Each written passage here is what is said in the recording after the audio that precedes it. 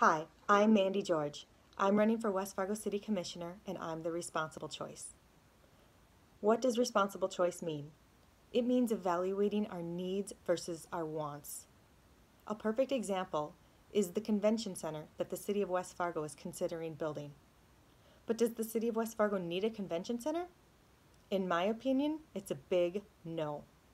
Certain members of the community believe that we need a large space designated specifically for large-scale trade shows and big events. If we need a large space, we already have options.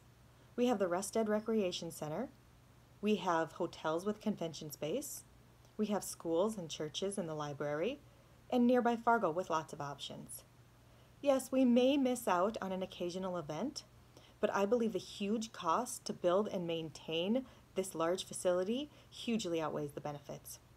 Already the city has contributed $22,000 of taxpayer money to a feasibility study, basically to find out we can't afford it.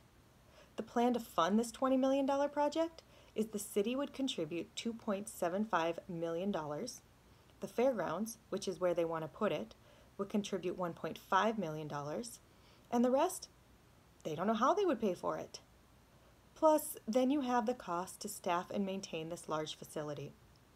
Most convention centers operate in the red, so this would be a building that would never make money, and taxpayers would be continuing to pay for it in perpetuity.